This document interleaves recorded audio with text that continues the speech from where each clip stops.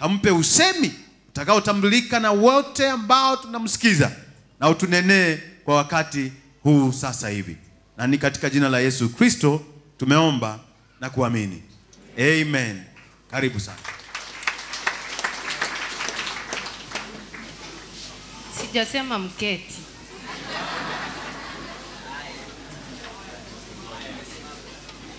Bwana Yesu asifiwe. Praise the Lord, church. Amen. Praise the Lord. Amen. Hallelujah. Amen. First and foremost, I'm so grateful to God Nashukuru Mungu sana for this opportunity. Kwa sababu ya wakati huu. I don't take it for granted. Chukui tu kwa mzaha. Because I believe there are many of my young fellow ladies and gentlemen. Kwa sababu ninaamini kuna vijana wengi wenzangu who could have done the same thing that I'm doing this moment. Wakifanya kazi naofanya asubuhi ya leo. But there are things we call times and seasons. Lakini kuna mambo tunaita nyakati na majira. And I'm believing that this was a season and time made for me by God. Na ninajua kwamba huu ni wakati wangu Mungu alikuwa amenitegea. That I may stand before his servants and children and daughters to speak his word. Nisimame mbele watumishi wake kunena neno lake. I'm so grateful to God. Nashukuru sana Mwenyezi Mungu. I'm also grateful to our Father. Nashukuru sana kwa sababu ya Baba. Yeah, it's not everybody who will allow you to stand in the house. Sio kila mtu atakubalisha usimame. So I'm honored. Nimefanya shukrani. And to our Reverend Mwidhi. Pia mchungaji Mwidhi. And the pastoral team. Na pia wachungaji wote. And to my dad. Na pia baba yangu. He's my dad, spiritual dad. Ni baba wangu wa kiroho. So one thing I want to let us know. Kitu moja ambao nataka mjue. There is power in praising God. Kuna nguvu katika kumwabudu Mwenyezi Mungu. Tell your neighbor for me that there is power in praising God. Abia jirani yako kwa miaba yako kuna nguvu kwa ajili ya kumwabudu Mungu. I was just reading the word of God. Nilikuwa nasoma neno la Bwana. Going through some people who praised God and mountains were moved in their lives. Nikaona watu ambao walimwabudu Mungu na milima ikaondolewa mbele yao. Some people who praised God and their situation were changed. Watu wengine waliomwabudu Mungu mambo yao ikabadilishwa. We have Jonah.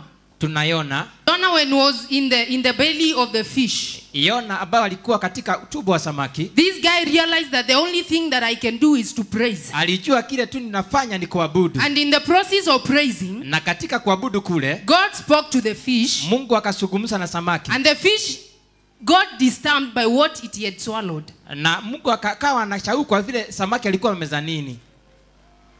The fish had to go and vomit him.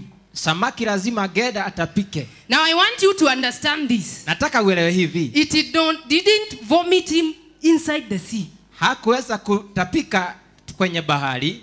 Tell your neighbor for me, it did not vomit him inside the sea. Abia jirani ya kwamba samaki hakutapika kwenye maji. It was directed to where it should take him. Alikuwa samaki alielekezwa mahali ataenda kutapika. Tell your neighbor for me, God has a plan for you. Abia jirani Mungu ana mwelekeo mwema juu yako. When you read in the book of Acts, unaposoma katika Matendo ya Mitume, the story of Saul, the two guys in the jail. Wakati wale wanaume akina Sauli walikuwa kwenye korokoro. They were in jail not because they did anything wrong. Hawako kwenye jela maana walitenda mambo baya. The only thing that took them to the jail, kile kiliwapeleka pale korokoroni, it is because they rebuked or they drove out demons out of a lady in a city. Ni kwa sababu walimtoa msichana alikuwa amepagana. You realize that some things that you are doing in your life concerning God's kingdom will drive you in a certain jail in your life. Mambo mengine unaofanya katika kiugu yatakupelekeza mambo mengine. But still God has a plan. Lakini Mungu ana mawazo mema juu yako. So I would like us to praise the Lord. Ningetaka tumwabudu Mungu. These guys never fasted and prayed. Hawa kina Sauli hakuweza kufunga na kuomba. I'm not saying it is bad to fast and pray. Sisemi ni mbaya kufunga na kuomba. But sometimes the problem that we are going through does not need our fasting and praying. Lakini saa zingine mashida tunayopitia hahitaji kufunga na kuomba. I'm saying the problems that we are going through does not need us to fast and pray. Shida unayopitia hahitaji kila wakati kufunga na kuomba. They just need us to give God praise. Yahitaji tu kumpatia Mungu sifa na shukrani. These guys praised shukrani. God until the doors were opened. Waliweza kumwabudu Mungu mpaka milango ikafunguka. These guys sang waliimba, walisifu. until the doors were open. mpaka milango I ikafunguka. want to declare to somebody today, Nataka kukiri mbele ya mtu under the leo, authority of the Lord given to me kupitia as his nguvu daughter, ya Roho Mtakatifu that as you aliyonipatia. praise God, your doors are going to open. Unapomwabudu Mungu That milango as you yako praise God, itafunguka. your prison is going to be no more. Unapomwabudu Mungu ghorofa yako itafunguliwa.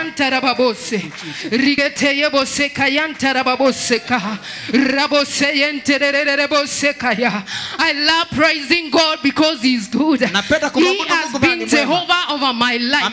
I am not ashamed to say that He is God. And I want to declare to the young ladies and men in the house, if you don't have God, you don't have life. I say if you don't know God, you are messed. Let me tell us something, that it is only God who can take you to your destiny. It is only God who can lead you to where you want to be. Yeah, it is only God. You might have everything that you call money, material things, but those things, none of a person that you know died and was buried with them. I'm saying nobody will die and be buried with what you have in this world. Let us not concentrate so much with what we hold in this land. It shall be left here on earth. But one thing I know, when you hold on to the word of God, there is eternal life for us. There is eternal life for us. As we praise God, I want us to forget of the issues that brought us in this place. Let us forget about the issues that you had come to tell God. Can I tell us something? When you are praising God, you don't tell Him the needs that you have. For example, if I'm praising my dad, I won't go and tell him I have these and these issues. I will be talking about him. I will be telling him how he is. I will be appreciating him. So I want us to get that revelation today and go before the Lord. Don't mind what your neighbor is saying. Don't mind if they are lifting hands or they are kneeling down. We are praising God. And as we praise God, I say as we praise God, every door that has been closed in your life, everything that has been interfering with your life, it is going to bow. It is going to bow. It is going to bow. Come on, let us praise the Lord. Give us a song. Give us a song. Yeah.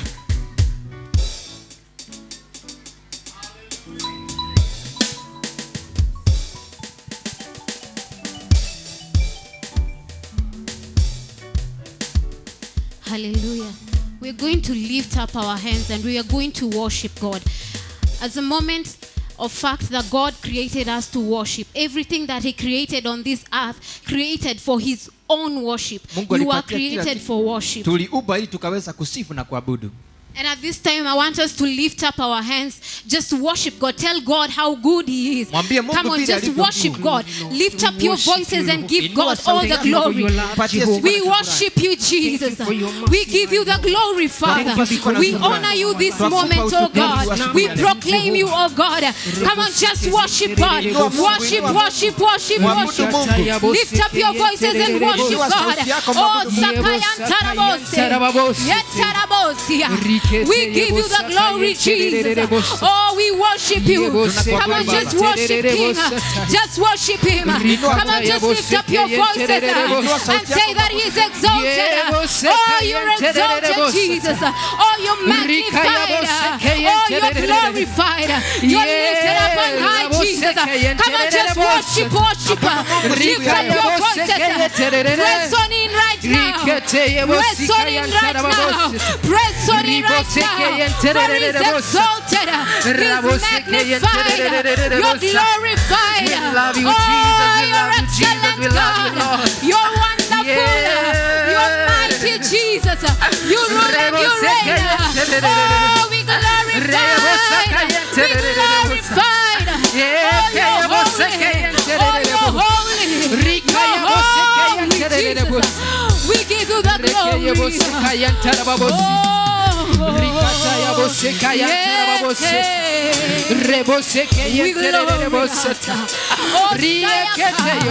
we lift You up, Jesus. Oh, the Lion of the tribe of Judah. We exalt Your name. Lord, we lift You up, Lord. There is none like You, Jesus. Oh, we worship You, Jesus. Oh, we glorify.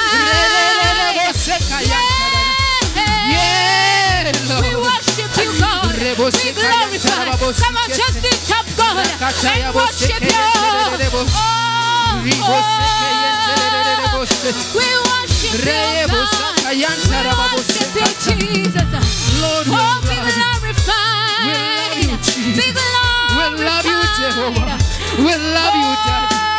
We love you, our Savior. We love you, our Creator. You are highly lifted up, exalted in our lives. There is none to compare with you. You are holy, holy, holy. Holy is your name, my Lord.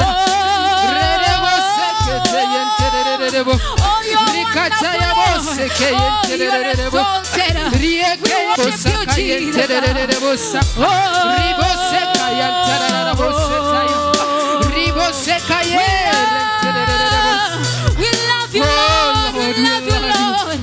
We love you, Jesus. Mwokozi Yesu, tunakuabudu. Oh, Mwokozi Yesu, tunakuabudu. Alfa na Omega, hakuna kama wewe. Unanipenda, hakuna kama wewe. Simba wa Yuda, ninakuabudu. Mwanzo tena mwisho, ninakuabudu. Baba, ninakuabudu. Ninakuabudu.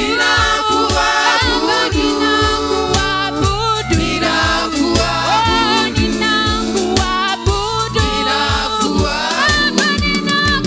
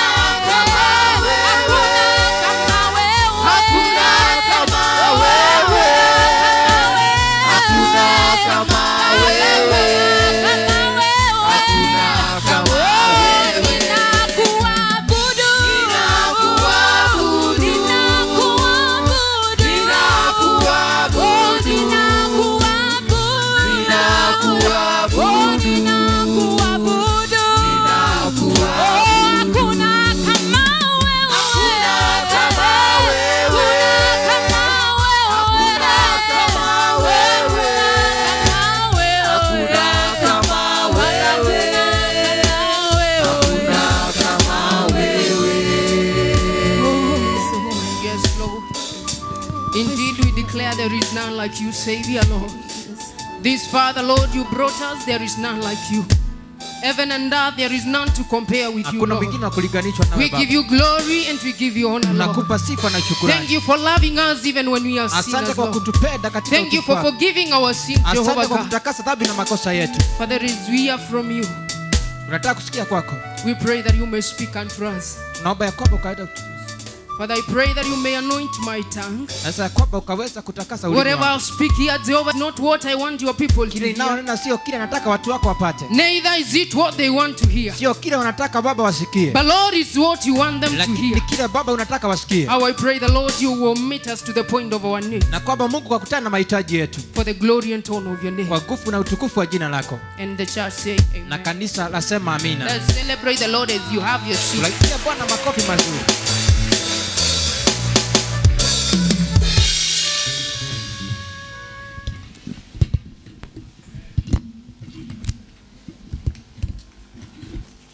I'll just ask like my brother, do you believe? Je, unaamini? Talk to me. Do you believe? Zungumza nami, unaamini?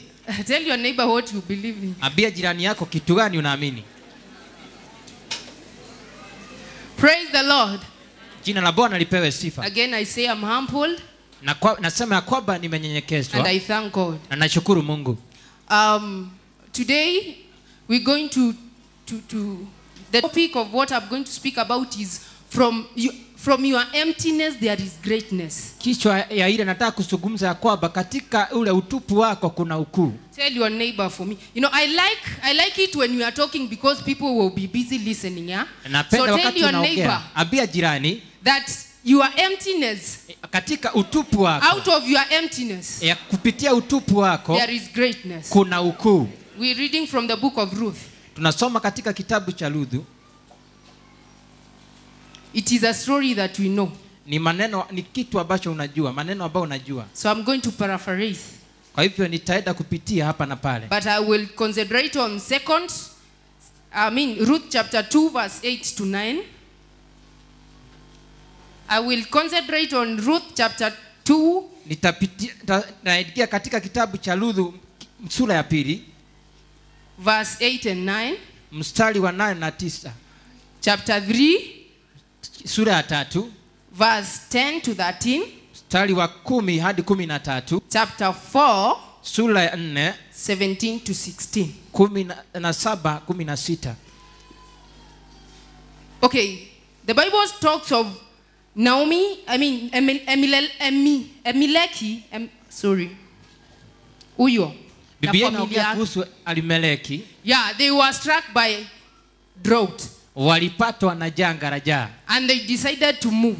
Na wakaamua kutoka. They went to another land. Wakaenda katika nchi nyingine. Where they went to seek for food. Mahali walienda kutafuta chakula. Now when they reached to that land, or when they reached that land, walipofika katika nchi ile, there was food.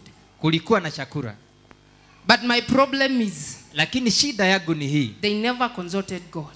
Hawakuweza kutafuta They never consulted God. Hawakutafuta ushauri wa Mungu. And that's why when they reached in that land, na diposa walipofika katika nchi ile, the Bible records that they stayed there for 10 years. Biblia inasema kwamba walipata pale katika miaka 10. He died. Elimeleki akafa. His 2 sons died. Pia vijana wake wawili wakafa. And the wife was left with 2 daughters-in-law. Na bibi yake akabaki na wajane wawili mabinti. Now I want to speak to us today. Nataka kuzungumza nasi siku ya leo. We might be we might be this family. Tunaweza kuwa kama jamii ile. In a way, in our families. Katika jamii zetu. Or in our lives. Hata katika maisha yetu. I don't know where you've gone without consulting God. Sijui umeenda wapi bila kutafuta ushauri kwa Mungu. I don't know what you've done without consulting God. Sijui nini umefanya bila kutafuta ushauri kwa Mungu. And thereafter there are things that are affecting you. Na kuna mambo inayofuata pale. Thereafter some deaths are occurring in your life. Unakuta ya kwamba kuna mambo imekujia katika maisha yako. And somewhere you're not getting, why is this happening to me? Na hujui kwa nini inafanyika kwangu. Now go back to the drawing board. Endea katika mbele za Bwana. And ask yourself. Na muulize na ujiulize. Did I consult God? Je, nilipata mashauri kwa Mungu? Did I consult God? Nilipata mashauri kwa Mungu? A minute I talk to the young people in the house. Do I have the young people in the house? Kuna vijana ndani ya nyumba. Please wave at me. Nipugie mkono. Now there is something I want to let us know. Kuna kitu nataka tukajue. As young people we don't need information. Kama vijana hatutafuti mashauri. As young people we don't need information, we need revelation. Kama vijana tunahitaji ufunuo. I say we need revelation, not information. Tunahitaji ufunuo sio mashauri ama maneno. Can I tell you why? Nikwambie kwa nini?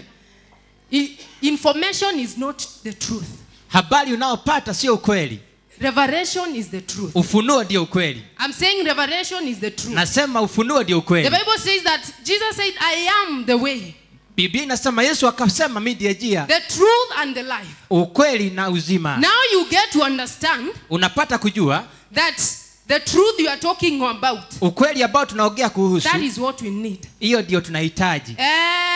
Talk to me. I'm saying we need the truth. Nasema tunahitaji ukweli. Information will not take you anywhere. Habari haitakupeleka popote. Information will not take you anywhere. It will mislead you. Habari itaweza kukutupisha njia. The information you are getting in WhatsApp. Habari ambayo unapata kwa WhatsApp. The information you are getting in Twitter. Habari ambayo unapata kwa Twitter. The information you are getting in Facebook. Habari unayopata kwa Facebook. Facebook. There is something I normally ask myself. Kuna kitu ambacho nimekuwa nikijiuliza. A person will wake up very early in the morning. Mtu ataamuka asubuhi na mapema. Saa 12. Na the morning devotion yenye ako nayo ni WhatsApp. Na anaingia kwa WhatsApp kama morning devotion ama kama ibada yake ya asubuhi. Young men and ladies, we need to change. Vijana tunahitaji mabadiliko. If really our generation has to move to another state, kama kizazi chetu kitaenda katika hatua nyingine, it is us. Ni sisi. I'm very sure if you look at our pastors here, unapoangalia washugaji wetu hapa, there are some things they had to detach themselves from. Kuna mambo ambao walibidi wajinyime for them to be here. Ili wawe hapa siku ya leo. We are all called.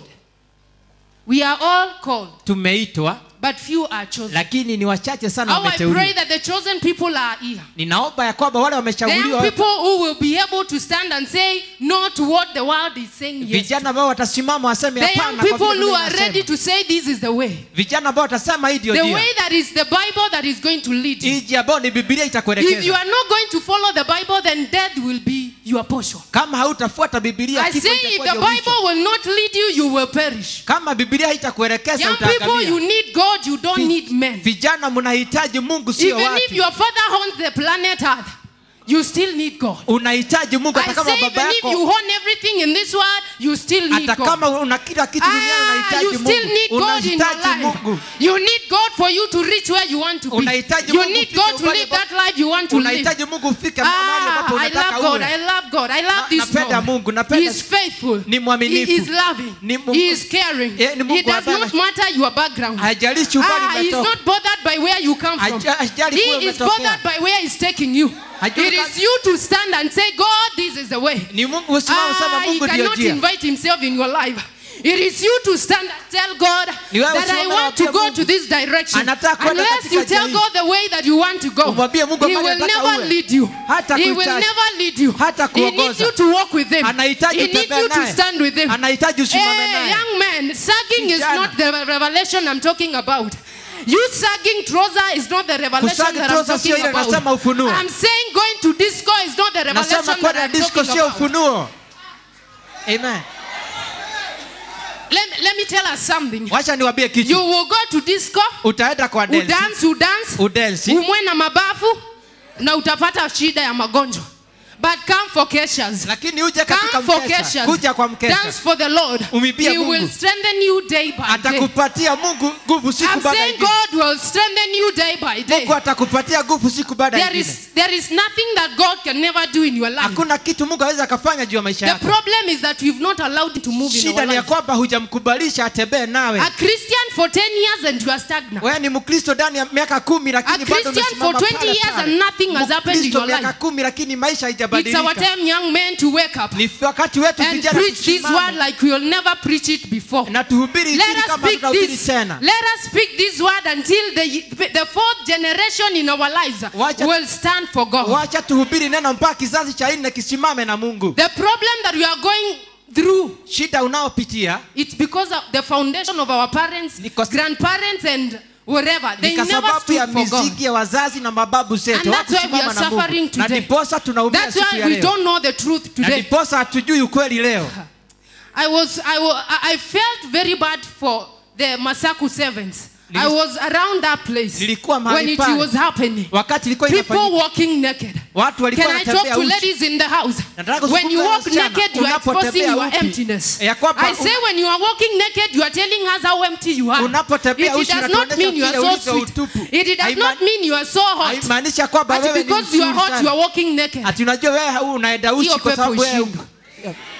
Hata msiposema amen ishindu.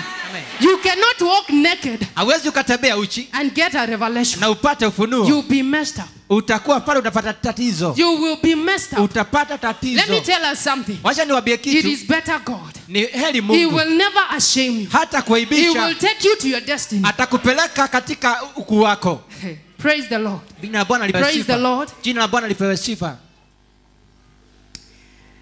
When you live for God, unapoishi ya Mungu, and you know there's something that I normally say. Kuna kitu ambacho mimi husema, when you give your life to God, unapopatiana maisha yako kwa Mungu, and you really mean it, na wewe unamaanisha, He will mean it in your life. atamaanisha katika maisha He yako. will mean it when you're dealing with your issues. Atamaanisha akishughulikia mambo People yako. will stand and say, I want the God of that lady. Watu watasema wanasema The God nataka that is Mungu wa being dada served by yule. that gentleman is the Mungu one I ambaye want. anaabudiwa na ule Because kijana. God will never ashame Kwa you. sababu Mungu hawezi kuaibisha. He will never. Hata kuaibisha. He will never. Hata kuaibisha. I say he will never. Nasema hata kuaibisha. These people went the wrong way. Watu walienda katika njia mbaya. And that's why disaster struck their Na lives. diposa matatizo ikaingia kwenye maisha But yao. I thank God for Naomi. Lakini nashukuru Mungu kwa sababu ya binti She Naomi. lost everything. Alipoteza kila kitu. But she never lost the thoughts Lakini hakupoteza ile of mawazo. tracing her way back. Akafuata njia She kwenye never lost the thought alikotoka. of tracing the way back. Hakupoteza mawazo ya You kurudi might have alikotoka. messed up somewhere. Unaweza kuwa But ulipata please, shida mahali, lakini trace your way back. fuata njia, We fuata serve a nyayo. faithful God. Tunaabudu Mungu He will mkuu. receive you. He Atakupokea. will receive you. He Atakupokea. will not condemn you. Hata kuweza kukemea. He will receive you. Atakupokea. You know, I normally say out of the mess that you go through, Unajua nasema kupitia matatizo unayopitia. there is a message for somebody. Kuna ujumbe kwa Out mtu. of that mess, Kwa sababu ya matatizo there yale. is a message for somebody. Kuna ujumbe kwa Now if mtu. you don't realize that this was a mess, Na kabla ugundue kwamba ni you matatizo, will never deliver that message to whoever is supposed to. hautapasha ujumbe ule kwa And mtu you'll be mwingine. accountable for it. Na utakuwa mtu wa kuulizwa swali. Chapter 2 of Ruth. Tunasoma Ruthu 2. When you read the story, when the mother-in-law is going back, Wakati Naomi anaporudi, she calls the daughters-in-law, anaita mabinti wale and she's speaking to them na wanazungumzia that I'm old. ya kwa mimi mzee, I'm going back home. naenda nyumbani. And when I go home, now she was trying to hurt them to go and look at their ways on Alikuwa how to anataka kuambia survive. waende wakatafute kwao. As you read, she's telling them Unaposoma naambia hivi, that even if I was to get married today, hata kama ningeolewa leo, I will not get a son who you will be able to wait until he gets married. sitapata kijana ambaye atawagojea mpaka nyinyi aweze So kuoa. Orpah and Ruth were 50-50. Kwa hivyo Ofra na Ruth walikuwa nusu nusu. Where should I go? Je, mimi niende wapi? Where should I go? Niende wapi? I know many of us are in that Ndio situation. watu wengine tuko katika Where hali ya should I tashwishwi. go? Niende wapi? Where should I go? Niende wapi? There is an answer for you. Kuna jawabu siku ya leo. Choose Christ. Chagua Kristo. Choose Christ. Chagua Kristo. This lady Ruth, Huyu mwanamke Ruthu, I thank God for her. nashukuru Mungu kwa sababu She yake. was able to make the best choice. Alikuwa na wakati wa She kukata made kauli the nzuri. best choice. Alikata kauli mwafaka. And when you read chapter 2 verse 8, Unaposoma sura ya 2 mstari wake 8, not that one, wait. There is not chapter 2, chapter 1, where Naomi talks to them until Orpah realizes it. I still have time. Let me go and look for a man to marry me. At the first time she had agreed, we are wakati wa going with you. kwanza alikuwa amekubaliwa kwamba But later she's changing her mind. lakini baadaye anabadilisha And she nia has decided to go back. na kaamua nitarudi But nyuma. this is Ruth saying to her mother-in-law Lakini Ruthu anamwambia mamake that Naomi, wherever you will go, popote utakapoenda your people watu wenu will be my people. watakuwa watu wangu. Now Ruth never allowed the religious to mess her mind up. Ruthu hakukubalisha udini ukaweza kukorofisha mawazo She yake. never even bothered of the parents what they are going to say. Hakutaka kujua wazazi She wake never watasema even nini. bothered of what the friends are going to say. Hatataka kujua vile marafiki And watasema. mature Ruth had not given birth. Na Ruthu hakuweza. Hakuwa na mtoto, bado alikuwa msawa. Bado alikuwa bikira mzuri. She didn't have children. Hakuwa na watoto. Now she could have decided to go and get married to another young Angekuwa man na kauli ya kwenda kuolewa na who is mwanaume rich, mwingine ambaye ni tajiri, who has something. ambaye ako na kitu. Hey ladies, something. Je, Please talk to me. I'm saying who has something. wasichana ongeeni nami, nasema ana Let us kitu. not be messed by material things. Tusiwe watu wa kukorofishwa na vitu za hapa duniani. They will mess you. You will Zitakukorofisha. enjoy for a given period. Utaweza kufurahia tu kwa And muda thereafter mfupi. God knows. Na baadaye Mungu ndiye anajua. Ruth decided to go with her mother. Ruthu akaamua kwenda pamoja na Naomi. And they went. Na wakaenda. On their way, when they were about to reach Wakati their walikuwa place, karibu kufika mahali pale. some ladies noticed they were coming. wadada wengine wakajua kwamba wakaona wanaja. And they are saying, is that na wasema, je yule ni is that Naomi? Je yule ni Naomi? Naomi is saying, don't call me Naomi. Naomi anasema msiniite tena Naomi. I am empty. Mimi sina kitu. God's hand has been upon me. Ya kwamba Mungu, adhabu ya Mungu imekuwa juu yangu. The God's hands has been upon me. Adhabu ya Mungu imekuwa juu yangu. Now, when you read that statement, you realize Naomi had given up. Unaposoma ile unajua kwamba Naomi alikuwa amefujika moyo. She was just tracing her way back so that when she dies, she'll be buried at her alikuwa ancestral nafuata nyayo za kule alikotoka ili akifa. Now I'm talking to somebody who is about to lose her. Nataka kuzungumza na mtu ambaye anafujika moyo. I'm talking to a person who has already loosened up. Nazungumza na mtu ambaye anafujika moyo. And you are thinking there is no direction. Na unaona kana kwamba hakuna kuelekea tena. You search for job and there is nothing for me. Umetafuta kazi hujapata mafanikio. You search for an husband and there is nothing for you. Umetafuta mzee hujapata mafanikio. Let me take that statement. You don't look for husbands. Hutafuti mzee, hutafuti. We don't look for husbands. Hatutafuti mabwana. Did Eve look for Adam? Je, what happened? A story for another day. So we don't look for husbands. Hatutafuti mabwana, niwaambie. So what am I saying? They went back. Walienda they reached the land. Wakafika kwao. And now chapter 2 talks of Ruth meeting Boaz. Na sura ya pili naongea kuhusu Ruth wakikutana na Boaz. Now Boaz is the destiny connector for this lady. Boaz ndiye anaweza kushikanisha, ndiye ametumiwa kushikanisha ule katika ukuu wake. I want to let us know. Nataka nikufanye ujue. Don't give up yet. Usifujike moyo. Your destiny connector is on the way. Yule ambaye atakufikisha katika ukuu wako yupo. Your destiny connector is coming. Yule ambaye anakufikisha ukuu wako anaja. You are trying to give up. Ya kwamba wakati ule unataka kufujika moyo. God is preparing things for you. Mungu anatayarisha mambo juu yako. That moment that you are thinking of giving up. Ile wakati unatayarisha kufujika muujiza wako uko pale kwenye mlango. Na ukifujika utaweza kukorofisha. Ruth goes to the field of Boaz. Ruth anaenda pale kwa boma ya Boazi. Where she finds the people who are cultivating. Alipata watu wakifanya kazi kwenye shamba la Boazi. And she asked for a permission to go after them, collecting what they've left. Na kauliza ruhusa kwenda kuweza kuokota zile walikuwa okota. Now this tells you she was desperate. Hii nakwambia vile alikuwa amefujika moyo. They really didn't have anything to eat. Hawakuwa na chochote chakula. And that's why she was collecting after them. Na diposa alikuwa anaenda kuokota zile nafaka ambao walikuwa wameagusha pale. But now here comes verse 8. Na ndipo inakuja pale mstari wake wa 8. So Boaz said to Ruth, ndipo Boazi akamwambia Ruth, my daughter, listen to me. Hebu nisikilize binti yangu. Don't go and clean in another field. Usiende kuokota masuka mahali pengine. And don't go away from here. Ila katika shamba hili tu. Stay here with my servant girls. Ka hapa na watumizi wangu. Watch the field where the men are harvesting. Waangalie vile wanaume wanavyofanya kazi. And follow along. Na ufuate. After the girls I have told the men. Paka mara mabinti nimewaambia wale wanaume. Listen to this carefully. Let me just read chapter 9. Watch the field where the men are harvesting and follow along with girls. I have told the men not to touch you, and whenever you are thirsty, go and get a drink from the water jars the men have filled. Sura ya 9. Angalia mahali wavunapo ujiuge nao. Nimewaonya vijana hawa wasikusubue. Na ukiona kiu, nenda kwenye mtungi unywe maji walivyoteka hao vijana. Shikilia tu hiyo, twende John chapter 4 and 38. Twende katika Ayubu 4.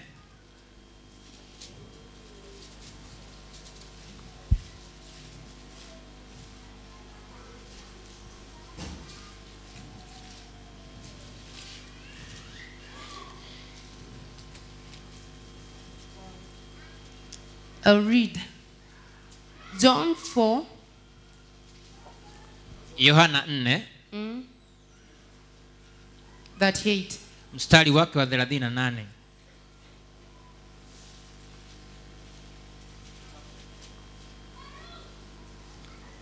Oh, I sent you to reap that for which you have not labored, others have labored, and you have entered into their labor. Mimi nimewatuma mkafune mavuno ambayo hamukuyatolea jasho.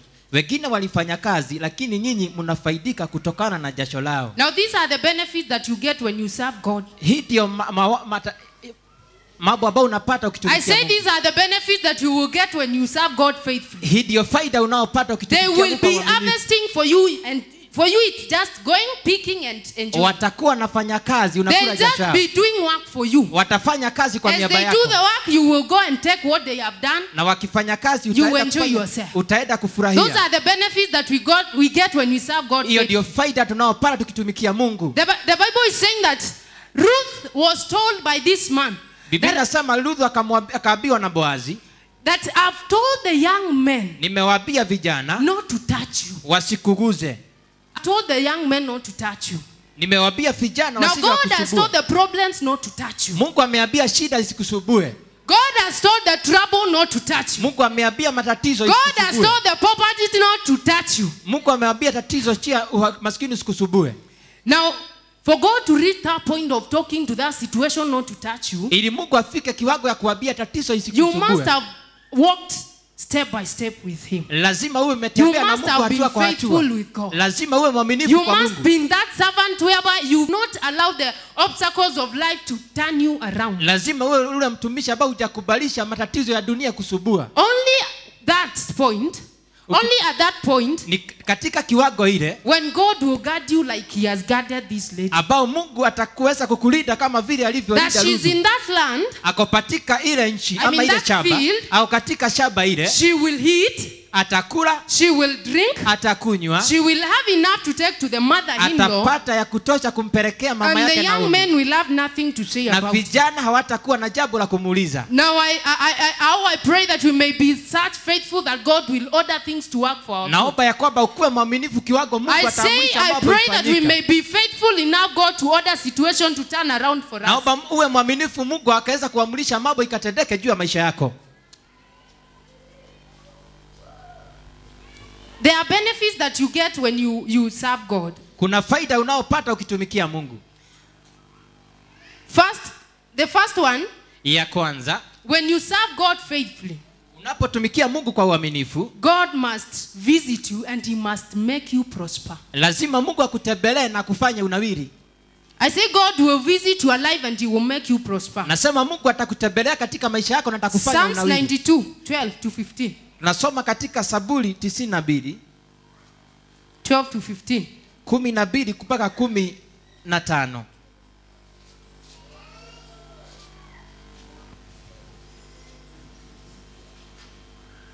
The righteous shall flourish like a palm tree.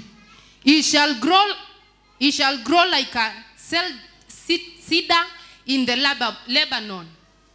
Yasema hivi, waadilifu hustawi kama mitende. Those who are planted in the house of the Lord shall flourish in the courts of our God. Kama miti iliyopandwa nyumbani mwa Mwenyezi Mungu. They shall still bear fruits in old age. Hustawi katika nyua za Mungu wetu. They shall be fresh and flourishing. Huendelea kuzaa matunda hata uzeeni. Daima wamejaa utomvu na wabishi. Praise the Lord. Jina la Bwana lipewe sifa. That is a portion for a righteous man. Hiyo inakuwa ni kwamba ni ile faida ya mtu mtakatifu. That as you serve God you must prosper. Unapotumikia Mungu lazima unanawiri. It doesn't matter how long it will take. Haijalishi itachukua muda gani. But prosperity will locate you. Lakini lazima kufanikiwa kutakuta. Kukunawiri kutakutafuta there is something I was understanding when I was reading the story of David. Kuna kitu nilikuwa naweza kutafakari ndipo nasoma hadithi ya Daudi. When David was being anointed there, he was called from the field to be anointed. Wakati Daudi aliitwa akapakwa mafuta, alikuwa pale akishuga kondoo. When this guy was anointed, trouble was attracted to him. Wakati alipakwa mafuta, tatizo zilikuja kwake. I'm saying when this guy got the anointing, naposema kwamba wakati Daudi alipopata upako, even his brothers started abusing him. Hata ndugu zake wenyewe wakaanza kumuinukia. Now some of us are having troubles. They are all being attracted by the anointing that the Lord has released in your life. Wengine wanapitia shida maana upako ulionao ndio unafuta matatizo. And because you've not understood this thing, na kwa sababu hujaelewa vile, each and every morning you are telling God this problem must go. Kila asubuhi unaambia Mungu lazima shida iende, lazima hii shida lazima iende. This problem must go. Now some peninas in your life are not made to go. Penina wengine juu ya maisha yako hawako pale kuondoka. Penina wengine wanafaa kukaa pale. And as they stay, they will push you to your destiny. Watakusukuma ufike katika penina has to be in your life. Mapenina lazima yawe maisha yako. Wakusukume katika ukuu wako. And yet you are praying this problem. Na unaomba shida iondoke. You know, there are many things we pray God. Kuna mambo mingi according to his will. Kuna mambo mingi tunaomba Mungu lakini sio kulingana na mapenzi yake. And that's why the Bible tells us that we should pray in spirit and according to God's will. Na diposa Biblia inatuambia kwamba tuombe kwa roho na kulingana na mapenzi ya Bwana. Don't just wake up and tell God I need water. Usiambie Mungu amka asubuhi unahitaji Mungu nahitaji maji kwa haraka. Supposing God has said you won't drink water that day. Je, kama Mungu alikuwa ameamua utapata maji siku hiyo? Will you still force him to give you water? Je, utamlazimisha akupe maji? Now our dad is very faithful. Mungu mwaminifu. Something we ask and he will give them to us. Kuna vitu ambao utauliza na atakupatia. Atakupea ndio zikunyorose. He will give you so that you can be aligned. Atakupatia ili sikuweke sawa sawa. So as we pray, let us be praying according to God's will. Tunapoomba tuombe kulingana na mapenzi ya Bwana. The second benefit. Faida ya pili. God makes you to be relevant. Mungu anakufanya kwamba unakuwa wewe wa wakati. Judges 11.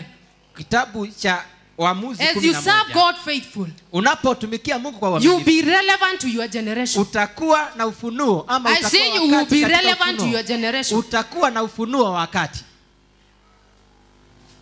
Judges 11. Waamuzi 11. 1 to 3. 1 hadi 3. Now the story of this guy, let me paraphrase it. This guy was born of a prostitute. And because the brothers in that family never liked him, they chased him. Hawakupendwa na diposa wakamfukuza. And when they chased him, they at some point of their life God made sure that they would look for him. Na wakati ambapo Mungu alifanya kuwa katika maisha yao watakuja kumtafuta. And when this guy was looked for, na wakati alipoenda kutafutwa, he gave them a condition. Akawapa masharti. If I'm to come back and fight for you, kama nitakuja kuwapigania, then I must be your head. Lazima niwe kiongozi wenu. I must lead you. Ni lazima niwaongoze. They agreed. Wakakubali. He came back. Akaja. They went and fought. Wakaenda na wakapigana. God made him succeed. Mungu akamfanya akaweza kufanikiwa. And they had no option but to allow him to be there. Na hawakuwa na lingine ile kuwakubali. Now anybody who has been chasing you in your life, mtu yote ambaye amekuwa akikimbisa kwenye maisha yako, or anybody who has made you irrelevant in your life, yote ambaye amekufanya kwamba umepitwa na wakati wa maisha yako, tell them to watch the space. Mwambie akuangalie. Tell them to watch the space. Mwambie akuangalie. Because God is making a turn around in your life. Maana Mungu anafanya mabadiliko juu ya maisha yako. And when God appears in your life, na wakati Mungu anatokea katika maisha yako, let me give this illustration. Wacha niwapatie. We all know helicopter. Tunajua helicopter. When it is coming to land, wakati ile ndege inakuja kupaa, anything that is not needed there at the ground, chochote ambacho hakihitajiki kwenye pale, lazima iondoke, lazima iondoke, lazima ipatie. Now when God will be landing in your life, wakati Mungu atakuwa na paa juu ya maisha yako, necessary in your life, chochote ambacho hakihitajiki katika maisha yako, lazima anybody that is not needed in your life, ambacho hakihitajiki katika maisha yako, lazima apatiane njia, lazima apatiane njia, kama anataka ama hataki. Helicopter yambiangi mawe tokeni ama makaratasi, they just find their way. Wanapata tu njia. So people will have to be relocated. Lazima watu wengine wataondolewa ili wewe ukaweza. I tell you will land. Lazima kwa utapaa. And as you land, you will be the greater they've never seen. Na utakuwa mkubwa kuliko walivyotaka. You know, we sit down and say in my background there is no person who has gone beyond class 8. Unasema kwamba nasema kwenye nimetoka hakuna mtu amefika darasa la 8. Niwaambie kitu. For me I'm happy because I have a PhD. Mimi nimefurahi maana niko na PhD. Pulling heavens down. Praise the Lord. Amen. I still have a BA. Nina BA. I'm born again. Nimeokoka. So everything else will rotate on my way. Chochote kile kitazunguka. I say everything else will be attracted to me. Chochote kile kitavutiwa. God is not bothered by how far you've gone. Mungu hajali kubali umetoka. He's bothered by your heart. Anajalishwa na moyo wako. That heart that you give him. Moyo ambao unampatia. Release yourself to him. Jiashirie mbele zake. He will release everything to you. Atashiria chochote juu ya maisha yako na maisha yako itabadilika. Praise the Lord. Jina la Bwana lipewe sifa. The third one. Ya tatu. God will give you a new song. Mungu atakupatia wimbo mpya. I tell you, you will sing a new song. Na kuambia utaimba wimbo mpya. Psalms 37 120 Psalm 37 and Psalms 126. Zaburi 137. Hiyo tutasoma yote. You just go and read. Nenda nyumbani ukafika ukasome. As you remain faithful to God, unapokuwa mwaminifu mbele za Bwana, sing a new song. lazima utaiba wimbo mpya. You can't sing the song that your grandmother sang. Uwezi ukaiba wimbo ambao yako aiba. You can't have the same song with your grandfather. Uwezi ukaiba wimbo ambao babu yako aliimba. As long as you serve God and remain faithful, ila tu unatumikia Mungu na wewe ni mwaminifu, He will surprise you. atakuweza kushtusha. He will take you to places atakupeleka where mahali people will not even, they will be fearing to point at you. They will just be doing like watu this. watakuwa naogopa kukuelekezea kidole. Watasema huyu. And then those who never invited you in their places, na wale hawakukualika mahali kwao, they will be looking for you. watakuwa na kutafuta. They will be looking for you. watakuwa na kutafuta. They will invite you to be the guest of honor. watakualika uwe mgeni mheshimiwa. Whether class 8 or class 3. hata kama wewe ni wa darasa la 8 he is not bothered by how educated you are. hajalishi vile wewe umesoma. But as long as you have this education of his word, lakini kama una ile hekima ya neno la Bwana, he will take you far. atakupeleka mahali. Something else, jambo lingine, God will separate you with unfriendly friends. Mungu atakutenganisha na wale marafiki wanafiki. Or he will make you forget your trouble, atakufanya usahau shida zako katika nyumba ya baba yako, and he will make you na atakufanya fruitful in the land of your affliction. uwe na matunda katika ile nchi yako ya dhiki. Genesis 41:50 to 52. Mwanzo 41:40 mpaka 52.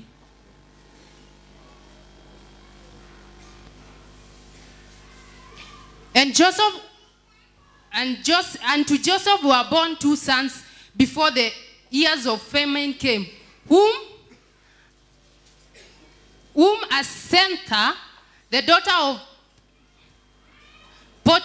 Potiphar's priest of On, bore to him. Joseph called the name of the firstborn Manasseh, for God has made me forget all my toil and all my father's house. And the name of the second he called Ephraim, for God has caused me to be fruitful in the land of my affliction.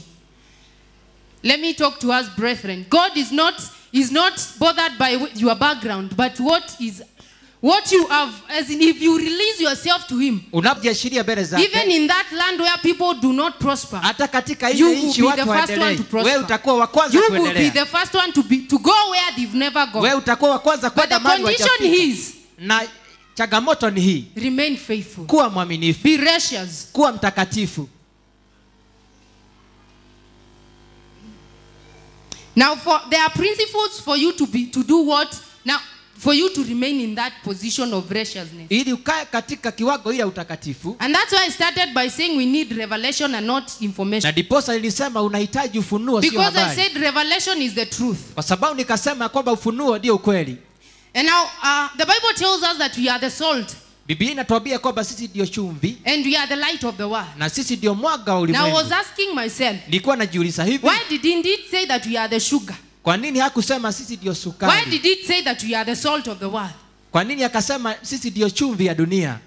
And this is what I was getting. Na hii ndio nilikuwa napata. For you to use sugar, those who use, kwa wale wanatumia sukari, huwezi tumia kale kajiko kamoja na utosheke.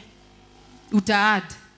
But salt kidogo, lakini chumvi unaweka kidogo na inashika. Young people, we don't need to be a group for us to go for a mission. Hatuhitaji kuwa vikundi kama vijana ili tuende kwa ushirika.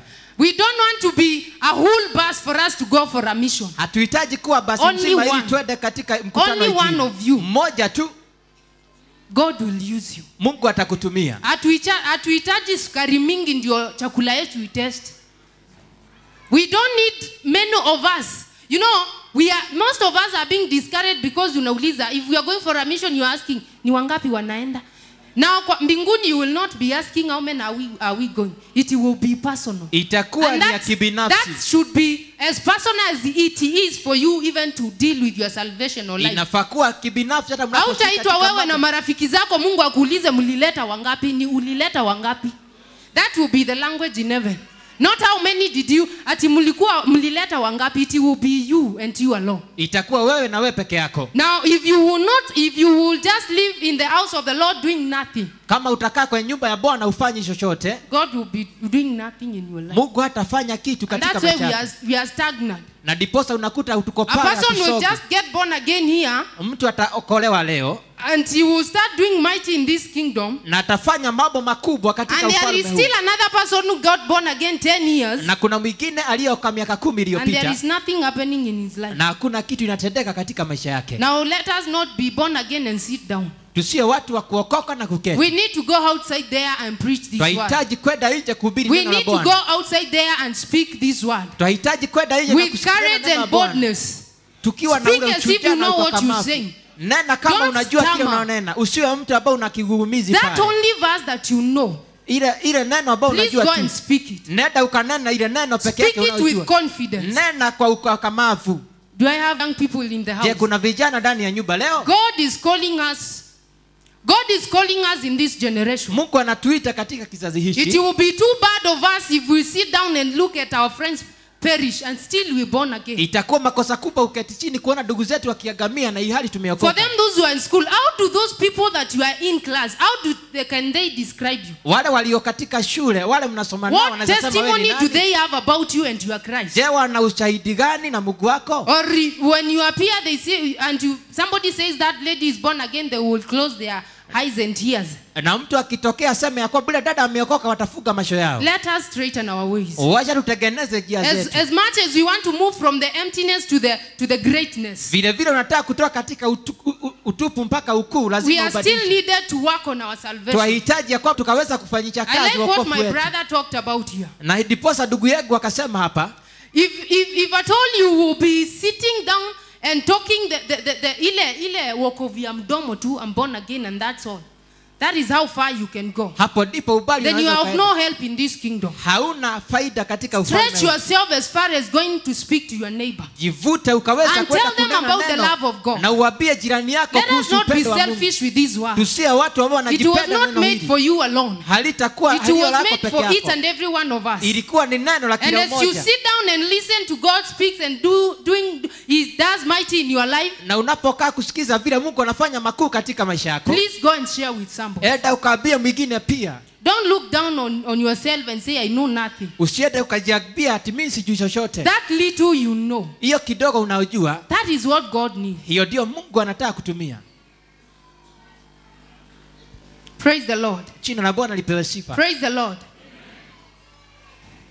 Praise the Lord. Jina la Bwana lipewe sifa. I thank God. Nashukuru Mungu. I bless God. Na napatia Mungu sifa na shukrani. Because as you serving faithfully, Kwa sababu unapotumika kwa uaminifu, you will never remain small in the circle of life. hautakuwa mdogo katika ile golida la maisha. As you serve God, Unapotumikia Mungu, He will be faithful enough to show it to people that this lady serves God. utakuwa mwaminifu kuonesha This watu ya gentleman kwamba huyu serves God. kijana ama huyu ndugu ama dada anatumikia Mungu. Tusimame, our time is gone. As I welcome our pastor. And this is what I have to say to the young people. Na hivi ndivyo nataka kusema kwa vijana, As much as you need information, vile unavyohitaji habari, if at all it is a necessity in your life, kama ni lazima katika maisha yako, please try and get revelation. jaribu upate pia ufunuo. Compare both of them. Kuwa na habari na ufunuo. And I'm sure God will give you the way out. Na najua Mungu ataweza kukuonesha njia. As you compare your information and the revelation, Unapokuwa pale unaweza kuweka how I pray mzani that God will ufunuo. turn things around. Najua kwamba Mungu ataweza And kubadilisha as He mambo. turns them around, Na unapobadilisha you mambo, will never remain the same. hautakuwa vile ulivyo. You be the turning point in your family.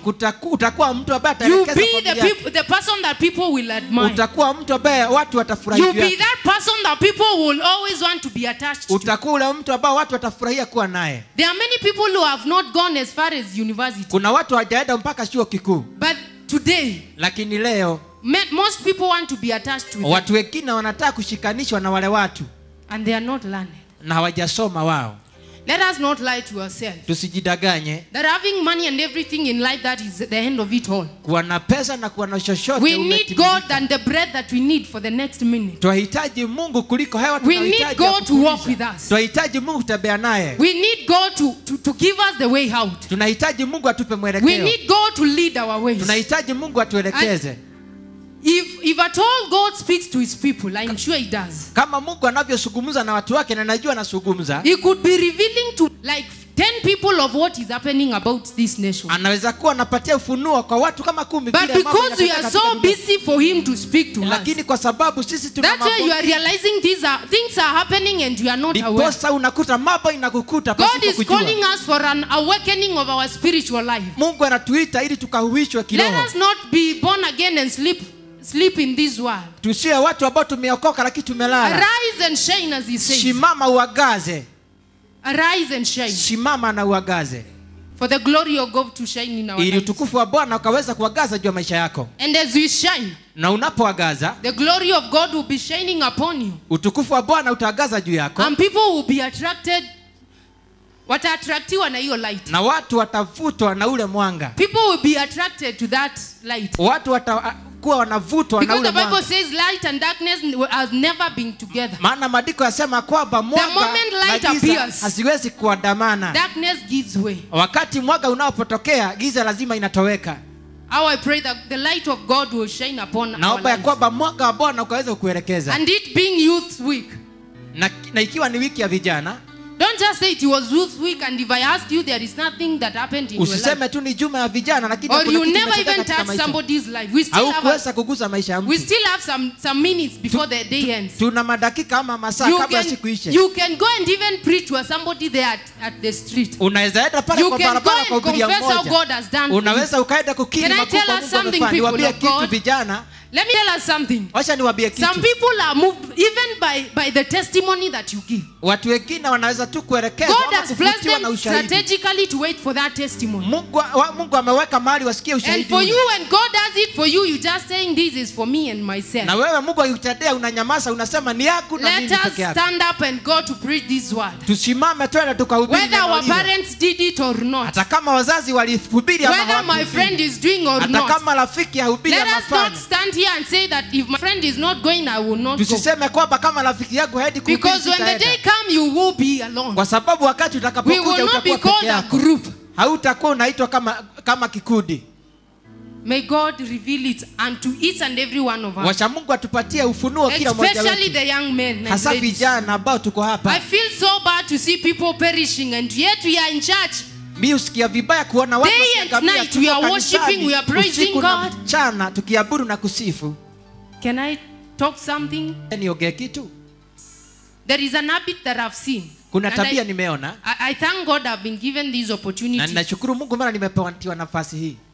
Those people who go to WhatsApp na tuko church, shame on you. Wale watu wanaenda kwa WhatsApp na tuko kwa kanisa, aibu kwao. If you come to church and you are chatting in WhatsApp, shame on you. Unapokuja kanisa na uko pale kwa WhatsApp, aibu kwako. Even if you are not respecting God, because you are not singing. Hata kama uheshimu Mungu ule ambao unaona. Respect the pastor that is standing here. Heshimu mhubiri. Respect the person that is standing here. Heshimu yule anasimama kunena. And Matthew the altar will record everything that you are doing. Na nikwambie and it will fight you wherever you go. Ili madhabahu itanena mengi. You can't just come to church and chat in WhatsApp. Ili madhabahu and Facebook and Twitter. Uenda pale pastor is preaching here and you are speaking. You better sleep and stop speaking in church. If your friend causes you to speak, kama rafiki yako anakuelekeza kuzungumza ama kupiga makelele kwa kanisa, then he is leading you to be destroyed. Anakuelekeza kwa uharibifu. But I thank God of a second chance. Lakini nashukuru Mungu maana nafasi ya pili. If you've been doing that, kama umekuwa ukifanya vile, see our pastors and repent. Ona wachungaji wetu na ukaweza kutubu, ni dhambi. Kwa nini usiende WhatsApp ukiwa nyumbani? Why do we do it in church? Kwa nini tufanye mambo ya WhatsApp hapa kanisani? Why do we do it in church? Kwa nini tuifanye kwenye nyumba ya Bwana? Why should we come in church and speak when the pastor is speaking here? Kwa nini tuje kwenye kanisa tuwazungumza wakati mhubiri ananena neno la Bwana? Young people, that is not good. Vijana, hii sio mzuri. And I'm speaking even to myself. Na ninazungumza pia kwa miaba yangu. Because it is not good. Kwa maana sio mzuri. That shows that you are not respecting the altar that is laid there. Hiyo ina maana ya kwamba hupei heshima madhabahu. And like our bishop tells us, the altar will register anything that you are doing. Na kama vile askofu anasema kwamba, and if this altar starts fighting against you, utakuwa unasema umerogwa na ujarogwa, wewe ndio umejiroga. Let us grow up in church. Young people, please, let us grow up in church. Wacha tukue kwenye kanisa, tukomae. Let us not behave like the Sunday school children. Tusiwe kama watoto wa shule ya Jumapili. Praise God. Jina la Bwana lipewe sifa. Praise God, young ladies and gentlemen in the house. Vijana, Bwana asifiwe. God loves us so much. Mungu anatupenda sana. I was just thinking that time you are in WhatsApp, the devil is distracting you so that you cannot hear what is being told. Wakati kwa WhatsApp nakuta shetani anakuelekeza usikie kile kinachoneno hapa. And that he has achieved his mission. Na kwamba yule shetani amekamilisha ile misheni yake. Ndio unauliza mtu ulikuwa kanisa nakwambia ndio tulisoma nini hata sikumbuki. And they were in church. Na walikuwa kanisa na wakumbuki tulichosoma. May God set us free. Wacha Mungu akaweza kutukomboa.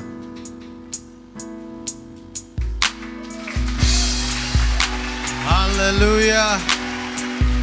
Hallelujah. In that mode of prayer, katika ile hali ya maombi, will you mind to just reflect on